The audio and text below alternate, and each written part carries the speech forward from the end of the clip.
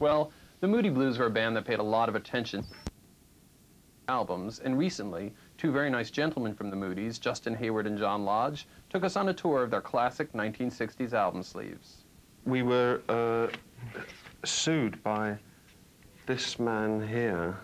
His face has now been changed to protect the guilty, and because he recognized himself, he was a man called Major Blashford Snell.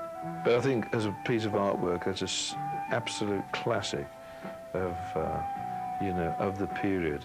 But it does stand up today. I mean, it's still a very interesting sleeve. A lovely little piece of artwork. Anybody who looks closely, you don't even have to look closely, there's a great big thumbprint here, and a big smudge mark and a thumbprint, and it's always been there, you know, and every time you look at it, oh, it's still there.